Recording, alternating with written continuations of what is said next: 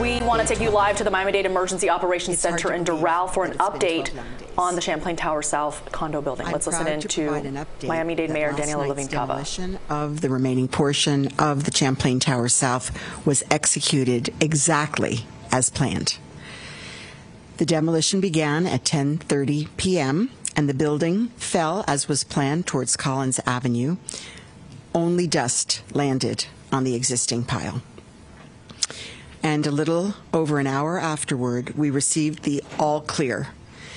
And then right around midnight, work commenced on the pile, and by 1 a.m., we were in full search and rescue operation mode. To collapse an entire apartment building is a devastating decision, and the demolition was in no way a decision that I made lightly. Bringing the building down in a controlled manner was critical to expanding our scope of search. Truly, we could not continue without bringing this building down. The area closest to the building was the area that we had not been able to access, and that is where we needed to go. And previously it was not accessible due to the enormous risk to the team of first responders because of the instability of the building. And as we speak, the teams are working on that part of the pile that was not accessible before the building was demolished. The standing structure also posed a threat to public health and safety, particularly as the storm approached, given that the tropical storm force winds could have brought it down in a manner that could not have been as controlled and predicted. So I am extraordinarily grateful to the demolition team, the engineers, the Miami-Dade Fire Rescue Team, the Miami-Dade County Police Department, and everyone who played an integral part in executing this operation safely and successfully, including the town of Surfside. I also want to take a moment to acknowledge and reflect on the great tragedy that this has been for those who've survived the building and have had to evacuate. The world is mourning for those who lost their loved ones and for those who are waiting for news from the collapse. To lose your home and all your belongings in this manner is a great loss as well, and my heart and deepest sympathies goes out to all of the families who have had this tragedy. Our teams are doing everything possible to help those who lost their homes begin to rebuild. FEMA is here and has been from the beginning, and they've been doing an incredible job to sign up families for individual assistance. And we're working with insurance companies to streamline the process of submitting claims as much as possible. And we've raised millions of dollars thanks to the generosity of people in this country and all around the world. Their generosity has been overwhelming, and it is going to be very, very important to put these funds into these families' hands to help them to rebuild and meet their unmet needs, and they have already been getting this assistance. I also want to stress once again that we took every action that we possibly could to search for any pets, any animals in the building prior to the demolition. In the days since the collapse, the Miami-Dade Fire Rescue Team conducted multiple full sweeps of the building in person, including searching in closets and under beds and other hiding places. In the areas of the building that were not accessible to the teams, they used ladders on high-lift cranes, and they placed live animal traps on the balconies at great personal risk to our first responders. Also, doorways were opened, other means for the pets to escape the building if they were able.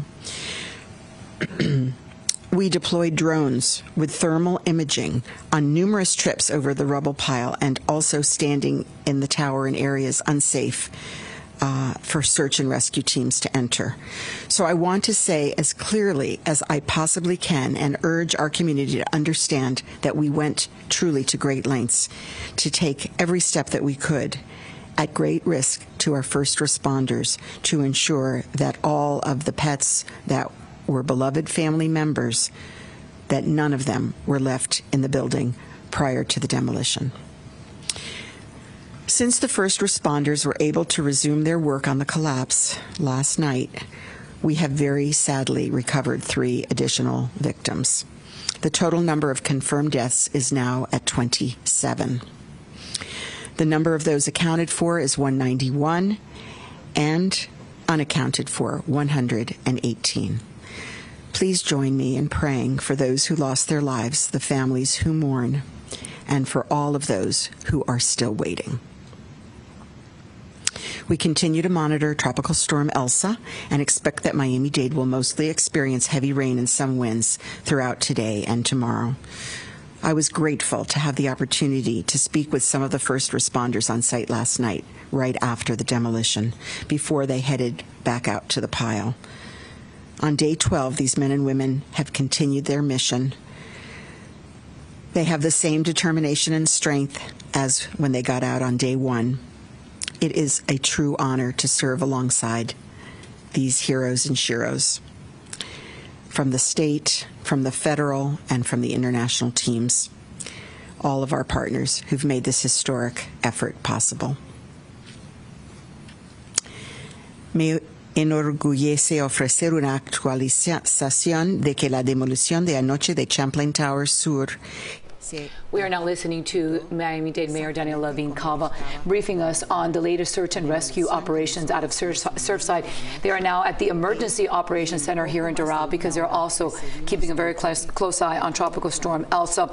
The mayor started off by saying that the demolition went exactly as planned.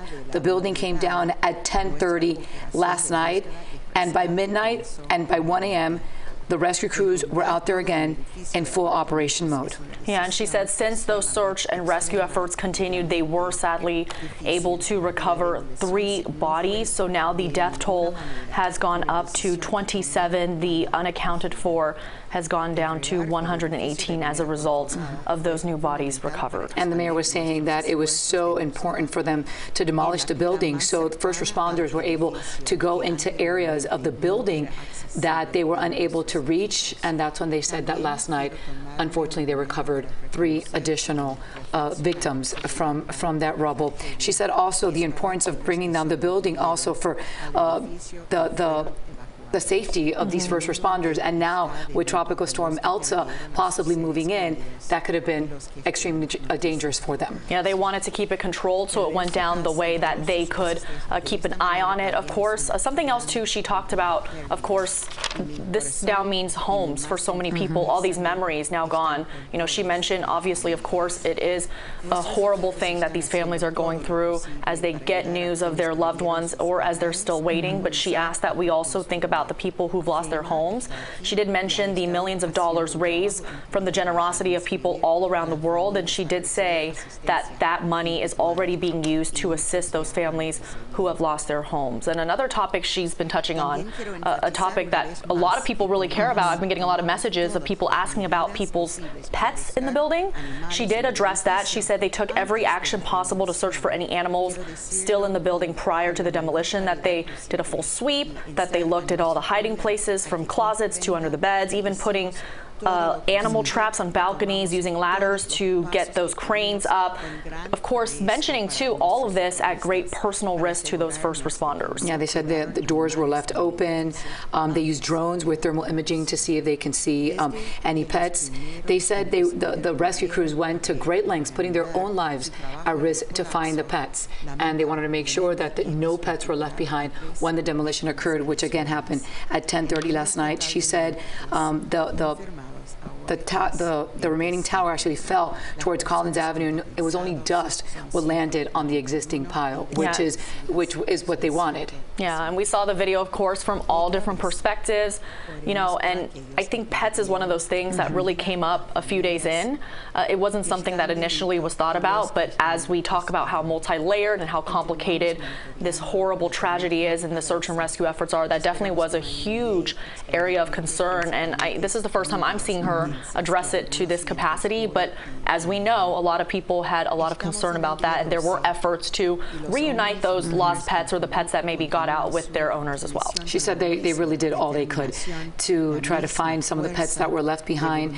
And going back to the demolition, and the reason why they were saying it was so important is because there were a lot of areas within the rubble that were so close to the existing tower, the remaining tower, they were not able to get to that, to get to those areas. And now, with the building down, they could get to those areas where they weren't able to search. And 11 days. They went before. 11 days only really searching that one pile of rubble that we had all seen. And now you can see this is a different image than what we've been seeing before as search and rescue efforts continue. Vice Chair for the Board of County Now it sounds like we are hearing from the next speaker. Let's listen in to Oliver Gilbert. Good morning. I don't have much to add. More than what the mayor said. First, I would just like to thank her for her leadership and her strength in this. It's important because when you get elected mayor, you don't think that this is going to happen. We don't prepare for stuff like this. And so watching her serve and lead through this has been truly, it's been my honor to serve and lead with her because that's what leadership is. It's getting something that's unanticipated and doing the very best you can and bringing people together while you do it. Look, 12 days ago, I think I stood in front of a microphone and I said that we're going to work, we're going to pray, and we're going to get through this together. And that's what we're doing. We're praying, we're working, and we're getting through this together. That takes different forms. Last night, the building came down, so that allows us to expand our search. That's the work that has to take place. You know, as we move forward in this process, I just want everybody not to forget the praying part, because we're still praying to possibly find survivors. We're praying for peace and answers for the family, and we're praying that we can find the information. We can figure out exactly why this happened, because this side of the microphone, and I'm sure that all of them would agree, is the worst place in the world in a situation like this. You don't ever want to be delivering bad news to a community, because it isn't just those families that are hurt, it's the entire community. The weight of that building coming down, those buildings coming down, is on this entire community. And it's been a long ride for us. Look, it's not lost on me that we celebrated the 4th of July yesterday. And we didn't actually celebrate, not like we do. But last year we didn't actually celebrate like we do either because of COVID. And so it seems like we've been in this kind of malaise for a while as a community. My commitment, her commitment, our commitment is that we're going to pray and we're going to get through this and come out of this together. I know that we can do that. I know that we will do that. I appreciate all of you. Thank you. All right. Okay, so you were just listening in to Vice Chairman Oliver Gilbert, just kind of adding to what the mayor was saying, talking about the importance of prayer still. Now that this other part of the building has been demolished and has come down and they're able to search different areas, he's still, like many, hoping for a miracle here, praying for survivors. Also touching on the timeliness of it all. Yesterday was 4th of July. We, of course, didn't get celebrations last year because of COVID. And then all throughout Miami-Dade County, a lot of celebrations also canceled out of respect, of course, for those people impacted. Yeah, just heartbreaking. And just to recap what the mayor said, the death toll is now at 27. 191 people are accounted for, and 118 remain unaccounted for. Now that the building has come down, the demolition, she said, went perfectly. Now first responders will now be able to expand their search.